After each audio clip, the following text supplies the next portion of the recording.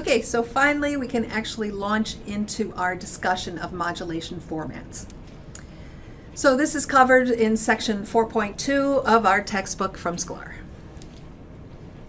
So as I mentioned previously in the introduction, there are two versions. There is the baseband version with no carrier and the passband version with a carrier. So just to recall again, in baseband, here is the spectrum centered at DC. This is the frequency. And of course, these are positive frequencies and these are negative frequencies. We all know that negative frequencies don't really exist, but this is a mathematical construct which well describes manipulations in the frequency domain. So here is a baseband and there is no carrier.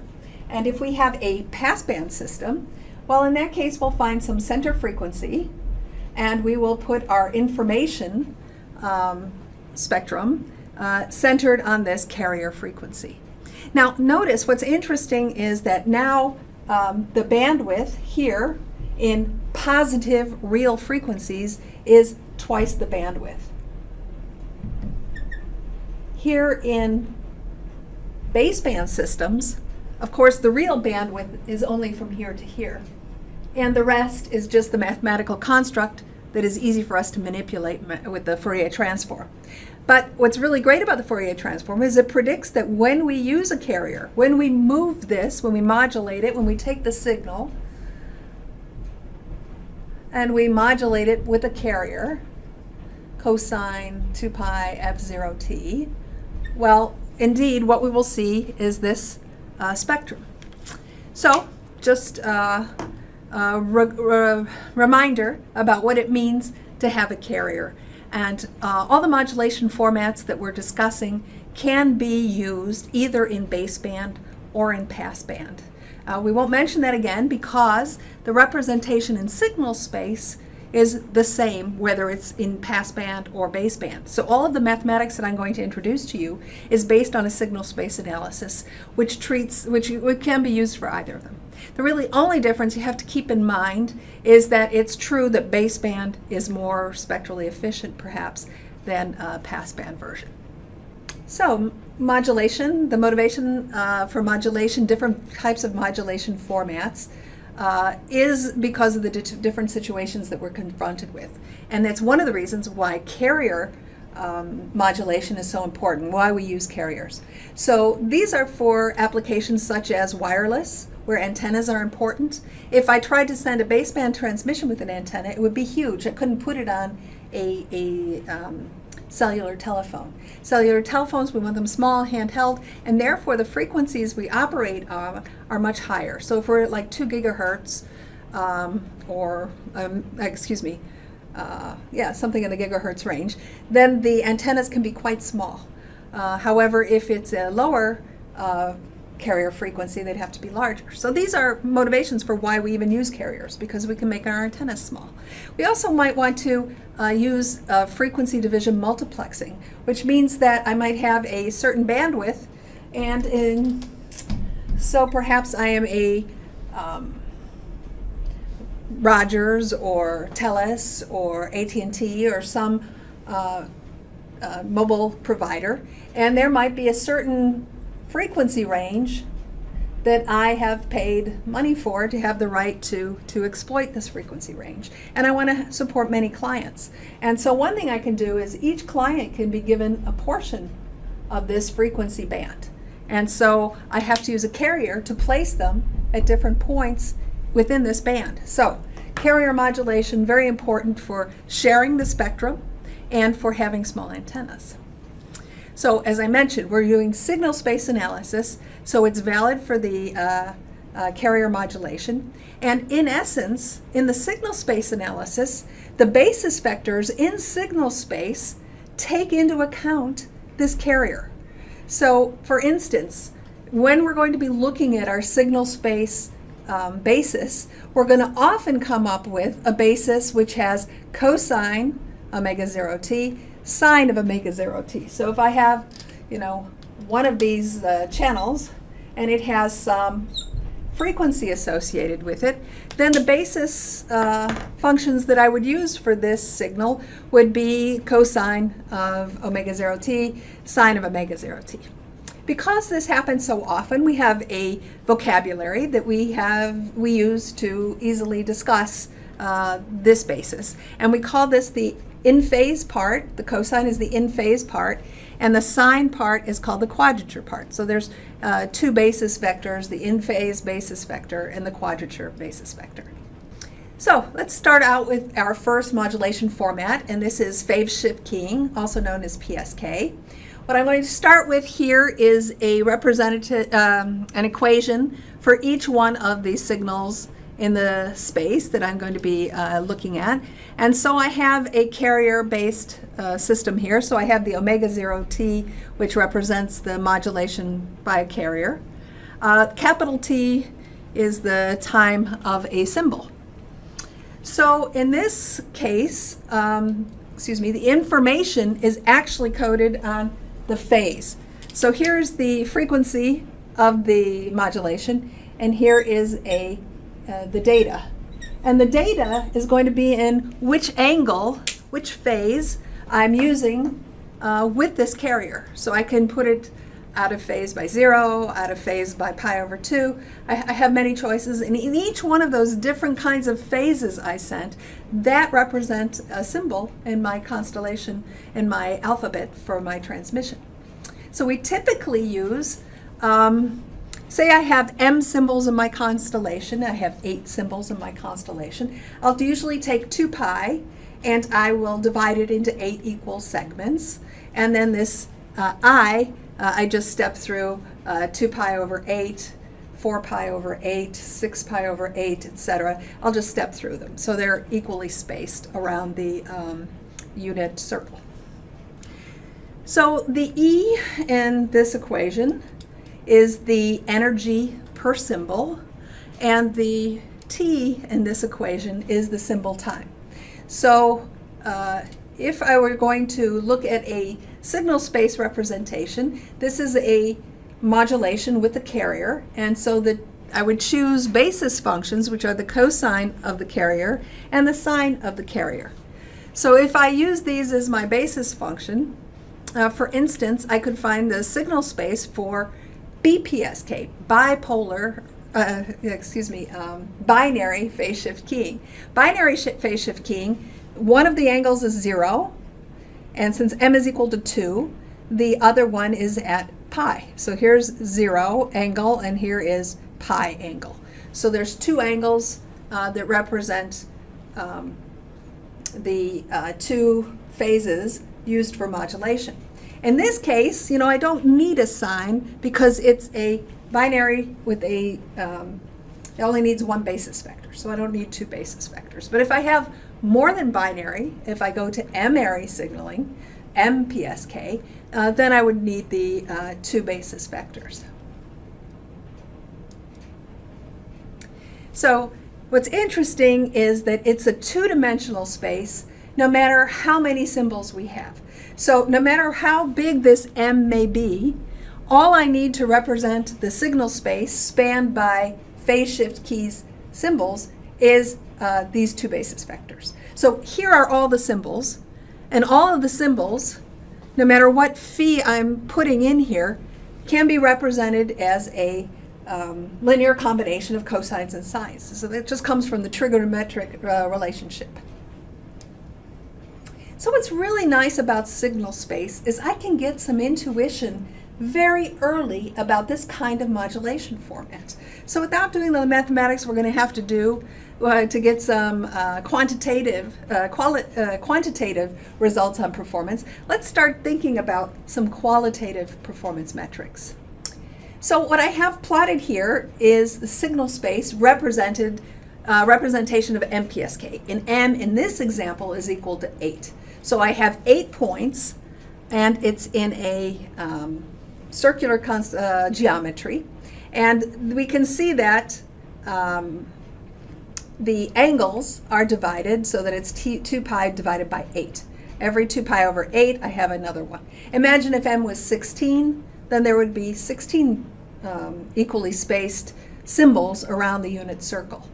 Pi over m equal 4, there would be only 4 of these. I'd get rid of maybe these 4.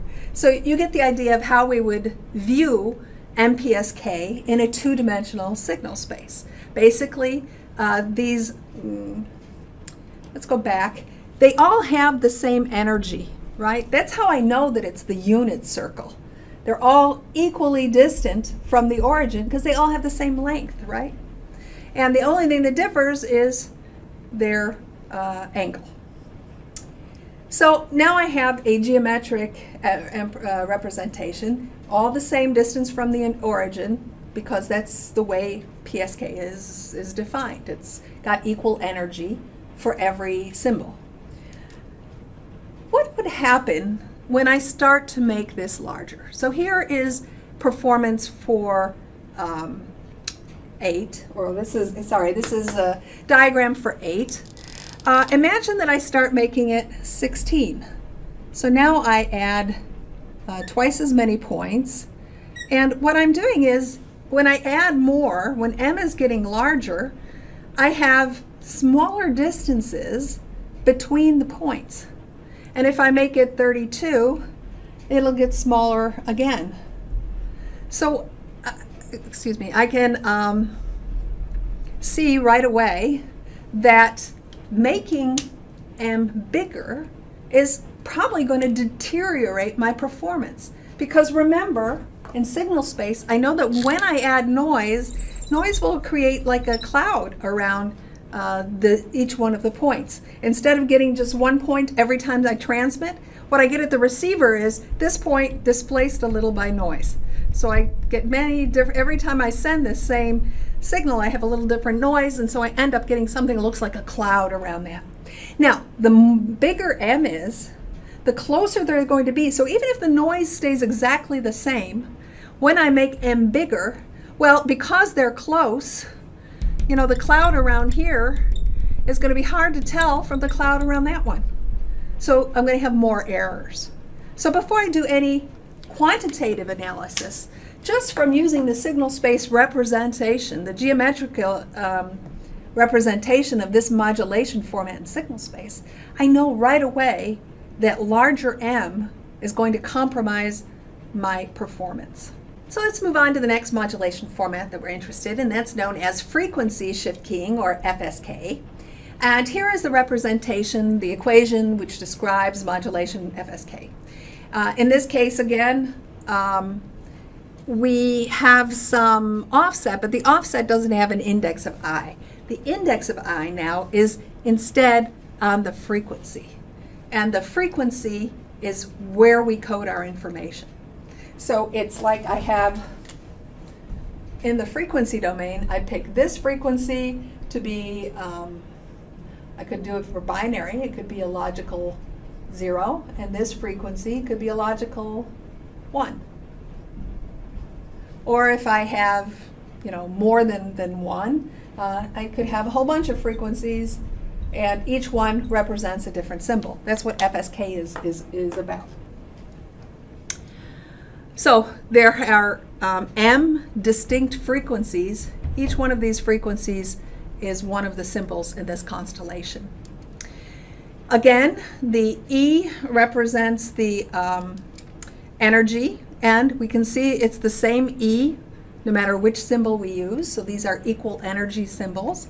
And of course, T again represents the time of the symbol, symbol duration. Now this theta, really I just keep it there to remind us that there will be a coherent detection and an incoherent detection. In a coherent detection, I'll know what that theta is, and it'll be like it's 0. But in a non-coherent detection, I'm not going to know what that theta is, and I have to sort of keep track of the fact that there's some unknown phase that might get in the way of my detection. But for now, I'll just say that the important thing to remember is that each one of the points in the constellation is called is a different frequency. So in this modulation format, we typically have basis vectors, which are the cosines of each one of these different frequencies. So there's some collection of frequencies, m different frequencies, distinct frequencies, and each one of those is like a carrier, and so each one of those is a basis vector. And for now, we'll just assume that theta equals 0 when I give my examples, so that we're talking about coherent detection. Of course, typically also m is a power of 2, so nothing too surprising there. So for the signal space representation of FSK, it gets very complicated because it is no longer a two-dimensional signal space. Now if I have m symbols in my constellation, I have m basis vectors. So m basis vectors, so it becomes an m-dimensional space. And in this m-dimensional space, it's hard to draw it. So I'm going to take 3 FSK, because it's three-dimensional, and first of all, our intuition is very clear on three-dimensional space, and it's a little easier to draw than trying to draw a four-dimensional space. So let's look at this three-dimensional space, which represents FSK. So I know that the each symbol has the same energy, because that's in my definition of FSK, I gave that E. And so that represents the distance from the origin. So for example, here is the vector for S2, and it has a certain length. When I do the vector for S1, here's the vector for S1, and it has the same length. And if I have another vector for S3 here, this also has the same length. Really hard to see that, I'm sorry. But they all have energy E, and so they all have the same length, and so they're essentially the vertices, 3 vertices on this cube. So I have a cube here, and the corners of the cube represent the, here maybe I can see this one, yeah, that one's a lot clearer, represent the 3 symbols in our constellation. So, okay, there are 3 corners in a cube. Understand that. So I can ask the question, you know, m is the number of symbols in the constellation. It's also the number of frequencies. And the dimension of the space is determined by those. So there's dimension m, as I mentioned earlier. And now I ask the question of you, what happens when I add another one? What happens when I add a 4th symbol in the constellation? We saw for M-PSK that increasing m led to closer spacing of the symbols. But now what happens when I add, well, maybe going from 3 to 4 is too hard, but let's think about what happened when we went from 1 to 2. When we had, or from 2 to 3. Here is for 2, we would have had S1, and we would have had S2. So that would have been two-dimensional space. And we look at how far apart they are. And now I go to, I add a 3rd one, so I add a 3rd dimension. And how far apart are they? They're the same distance apart. Nothing has changed. I've added another dimension. And now if I look at this new dimension, how far apart are them? They're actually exactly the same distance from one another, just by the symmetry of the cube. Right? So what happens when this is going from 2 to 3, didn't get any closer. They didn't get any closer to one another. In fact, they're all the same distance apart. And when I go to 4, I can't draw a 4-dimensional cube, but we can imagine a hypercube of dimension m with many, each one of these symbols on a different corner of this hypercube, and they're never getting closer to one another. They're never getting closer to one another. So that means that the distance between them is the same, which we know that means the performance will be the same. So as I go to higher m for FSK, there should be no hit on the performance in terms of bit error rate versus SNR. So this is a big difference between PSK and FSK. So that might be one of the reasons that these 2 different kinds of modulation exist, because they have very different kinds of type of behavior. And in certain situations, we might want one behavior or another one. Now I had this idea of manipulating the phase, manipulating the frequency. The next thing I can do is I can manipulate the amplitude. And manipulating the amplitude, we've seen previously, and we called that pulse amplitude modulation. You might see it in another textbook called amplitude shift keying, but they're the same thing. The idea is that I have a carrier. PAM, I can have a carrier or not, but let's say I have a carrier, and now the information, each time the data is sent, it's the energy that is changing each time because the amplitude is changing each time. So in this, we typically take evenly spaced discrete levels to represent the different amplitudes in our modulation format. One example would be on-off keying. And the on-off keying example, one of the levels is no energy at all, and then we'll have another amplitude level, so 0 and something non-zero. This is not necessarily the most high-performance modulation. It's not, we're going to look at the performance of it, the bit error rate versus SNR, and it's not going to be as good as some of the other ones, but it is like really, really simple. So it's less popular in terms of its performance, but sometimes cost can justify that reduction in performance. So let's look at some amplitude shift keying examples. DBPSK is actually also an example of PAM modulation because it could be negative amplitude or positive amplitude. So we're manipulating the amplitude. We could have looked at it as being phase 0 and phase pi. That's just another way of looking at it. What's nice is that when we look at signal space, they both look the same.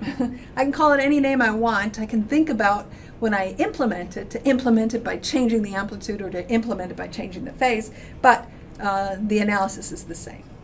But imagine now that I go from a binary modulation format to a quaternary, so QASK, or 4-PAM, we might call it also.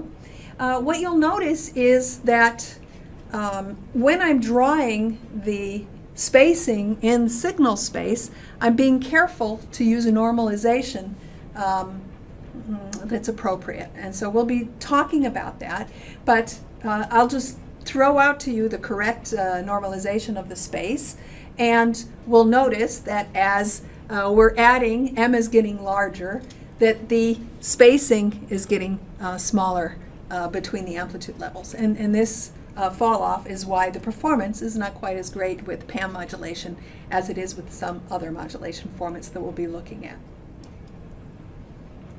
So the important thing to realize also is that in this example, the symbols are not at the same distance from the origin. I have two symbols which are close to the origin and two symbols which are farther apart. So these are, non-equal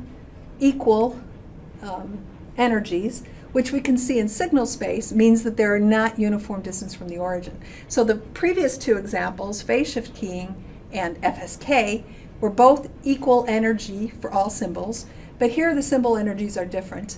But I still use this ES to represent the average energy per symbol. In those other modulation formats, there's one ES that they all use. In this one, there's an ES which is the average. So if I were to, I said this is the correct normalization. If I was going to take calculate the average energy per symbol in this constellation, it would come out to ES, because that's what ES represents.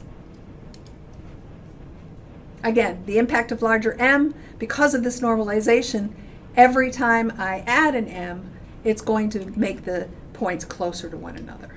In fact, I could go from the energy per symbol to the energy per bit if I wanted to make sure that I could understand this comparison between the EB in this binary case and in the quaternary case, and then maybe it's even clearer where this things getting worse comes from. I guess I should also have mentioned that this was a one-dimensional space. For ASK, it's a one-dimensional space. I have only the cosine, which represents the carrier, and everything is happening on the amplitude on that one basis vector. So the fourth modulation format I want to mention is this combination of both amplitude and phase.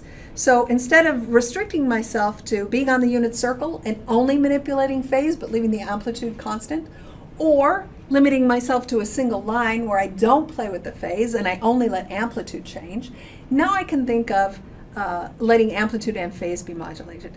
And so sometimes this is called amplitude phase keying, but much more often we're going to see it under the name of quadrature amplitude modulation.